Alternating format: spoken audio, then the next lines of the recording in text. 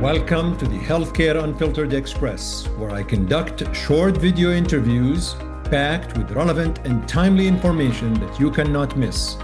So sit back and enjoy the show.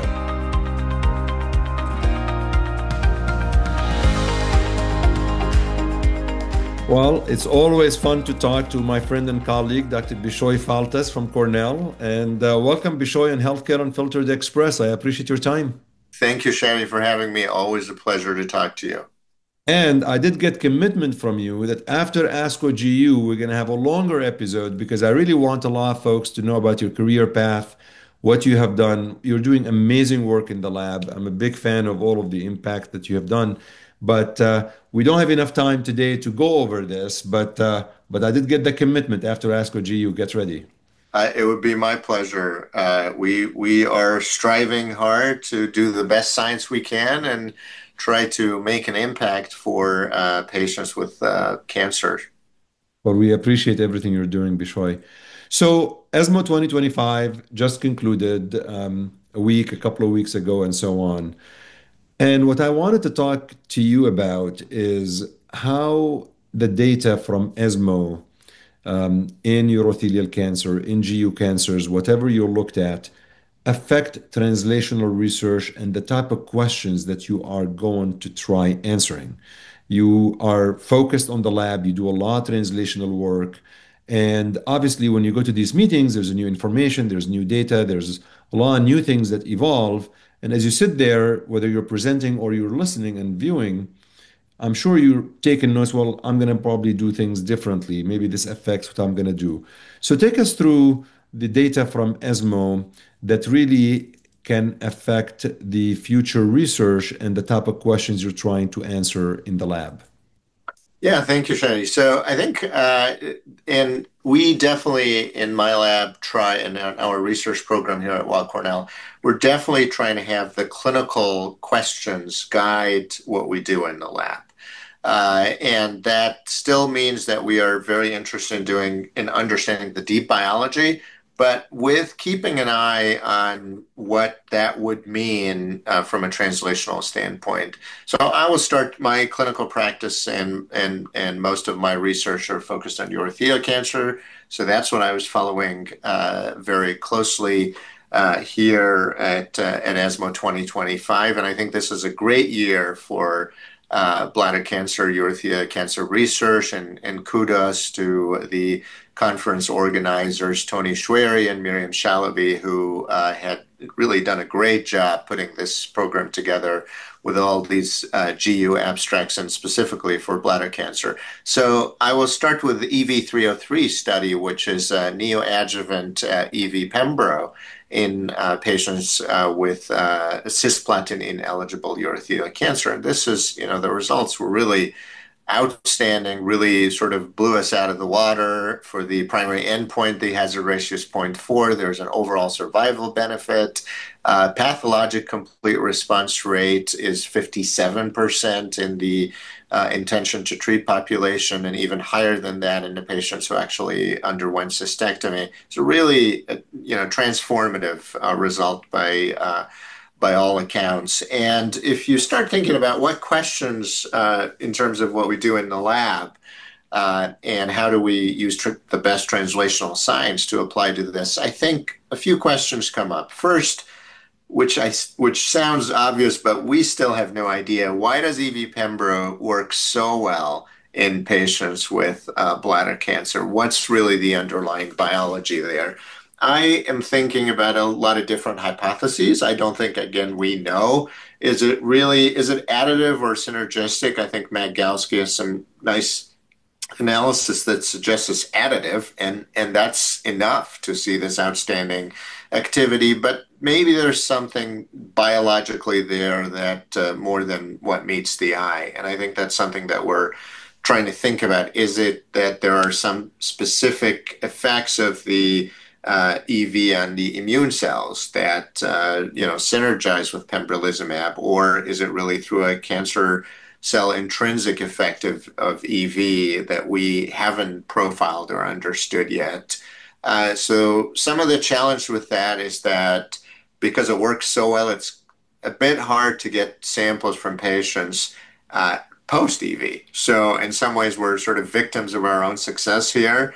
And you could argue, well, we don't necessarily care why it works so well as long as it works so well. But I do care, and I want to know that because I think it's important to understand that.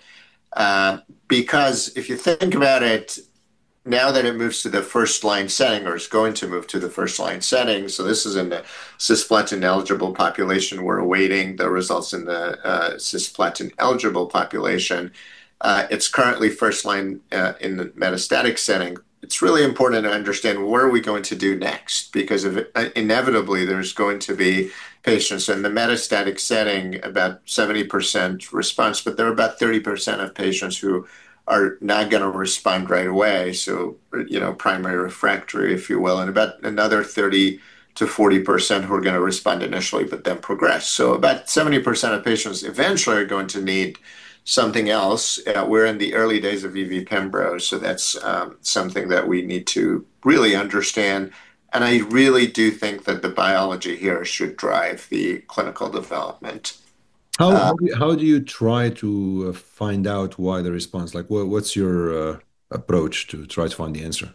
Yeah, so I think it needs to be a multi-pronged approach. I think it needs to be an approach in experimentally in the lab, and we are developing some systems with patient-derived organoids and co-culture systems, and that enable longitudinal tracking at a single cell level of these tumors, and trying to understand, is it clonal evolution, which is sort of one of my key areas of research, is understanding clonal evolution of cancers over time under the effects of specific drugs. So we have done a lot of work in this area with cisplats, and I think it's important for us to start doing the same thing with EV Pembro. And again, I think the laboratory work can really be informative here. But also, I think you want to do that with patient samples to make sure that whatever you're studying in the laboratory is recapitulating the actual tumor biology and what happens in patients. So I think it really has to be a a two-pronged approach where the lab and, sort of bench to bedside and back, the lab and the clinic are working together. So that's one way that we're trying to do that. So these are some of the ideas that I have about EV303. The other interesting point here, and we were just talking about AI, is that we eventually, because of the very high pathologic complete response rate, we are definitely heading in the direction of bladder preservation. The big question, or it's actually, I think it's two questions, is how do we, under the umbrella of how do we select the best patients for bladder preservation? And there are two questions under that. One is, what is the natural history of a patient who receives EV Pembro in the neoadjuvant setting, or at that point without having surgery, goes on to have bladder preservation? And where is that relapse going to happen? Is it going to be a distant relapse? Is it going to be happening in the bladder? Is it going to be happening in the bladder and then leading to a metastatic disease?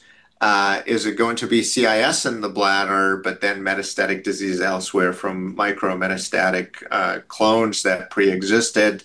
We have no idea. So that's one question. Now, that sometimes gets conflated with another question, which is, now we have all these wonderful tools to start looking at these compartments. So we have ctDNA, where it's continuing to get better. We have urine cell-free DNA, which can look at the bladder. We have, better imaging, and we have all of this information. So in terms of, I think the second question is probably the easier one. I mean, none of this is easy, but I think the second question is one that I can start. We're thinking about both, but the second question, I would say, the way forward there is multimodal data integration by AI, and I was just mentioned to you, we just published a paper with Fei Wang in March of 2025, where we developed multiple layers that get fused together. So we trained a model for each type of data. So you can imagine taking ctDNA and training a model based on ctDNA, cfDNA, training a model based on ctDNA, initial tumor genomic information and RNA expression, training a model based on that, and then fusing the outputs of these models to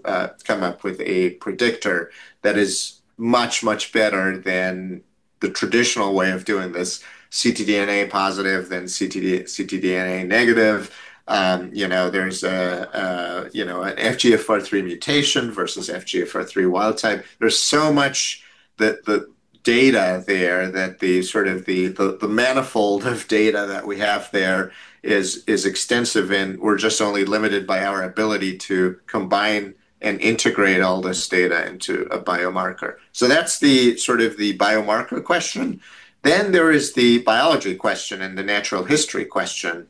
And I think we need to do a lot more translational work to really understand where are these recurrences coming from and what's the natural history of these patients who are going to have bladder preservation following EV-Pembro.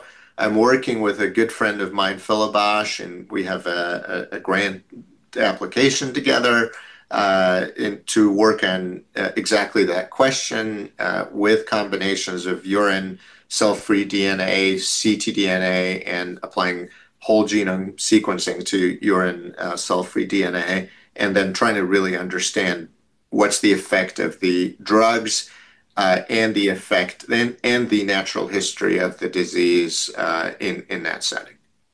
Oh, that's amazing. So maybe in the next few, just we have only a couple of minutes left. The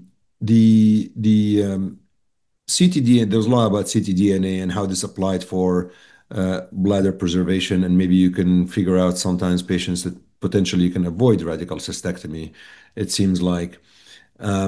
What's your sense of the readiness of this information for real life practices today, I guess? I mean, are we ready this to apply, or do you still think there's a couple of additional questions before people can utilize this in day-to-day practices to make these clinical decisions? And I'll let you go after that.